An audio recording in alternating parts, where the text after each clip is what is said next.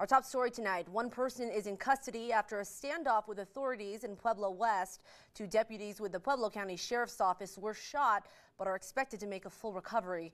KRDO News Channel 13's Jen Moynihan is live near the home on East Farley Drive and Tenderfoot Lane, where there still may be some lingering danger. Jen.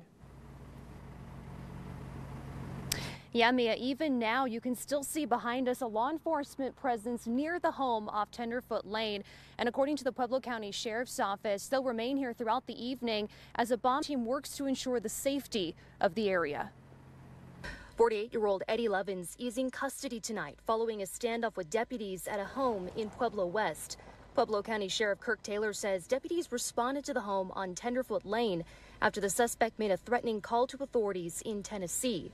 Our Sergeant Rude and Deputy Nick Baruman responded out to contact an individual who had been calling in threats to the state of Tennessee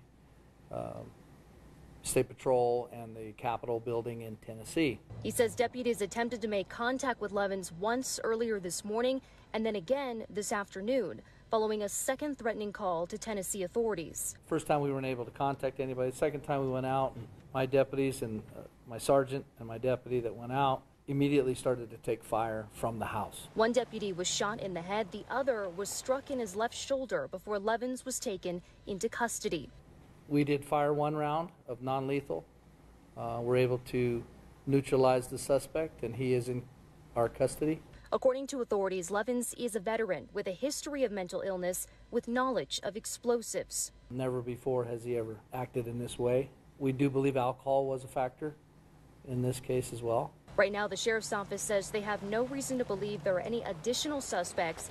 However, until they're able to fully assess any other potential threats on the property, nearby residents are being asked to stay indoors. There'll be a lot of law enforcement presence out in that area throughout the evening. And we're currently securing a search warrant, and then we'll send the robot in and make sure that it's safe. Now, both deputies who were taken to the hospital as a result of the incident have both been released and are expected to make a full recovery.